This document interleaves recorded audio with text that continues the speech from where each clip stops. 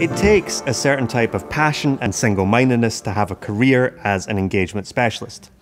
But it's always about staying focused on the objectives that you're trying to achieve. These can range from having a fashion retailer pay living wages across their supply chain to having a financial institution decarbonise their loan book. These are qualities that our engagement specialist team have in bucket loads. And importantly, they're passionate about what they do. Just take a look.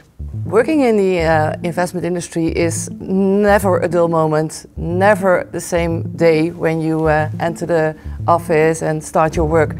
I know that if I talk to the CEO of a very big oil and gas company, that I really can make a change there.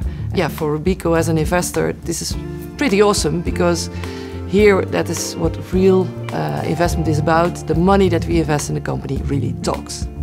And we really try to challenge each other's views and the way that they approach different engagement objectives to really remain sharp, as Sylvia said, and make sure that you also get like a different perspective into the work that you do and take that into account when you further draft your strategy with that company.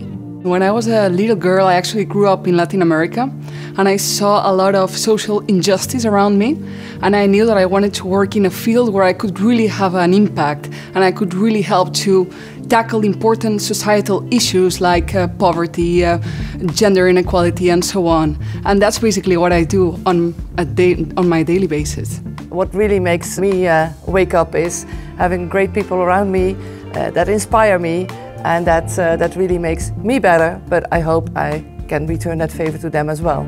Our investments you can measure every single day if we're doing better than the competition or if we're losing against them. And I think this is something that is really driving me and that I find so inspiring with working with my colleagues at Robeco.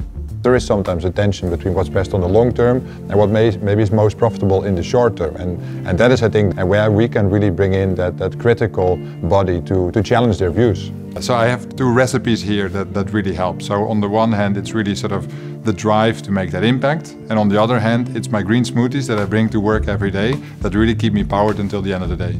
Laura, Peter, Sylvia, it's been lovely talking to you. Thank you so much for your insights. It was lovely to be here. Thank you. Thank you, Erica. Active ownership and engagement is a long-term game, and short-term results can be hard to come by.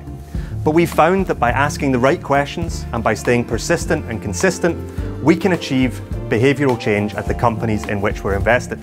And that is key to our engagement approach. Thank you so much for watching.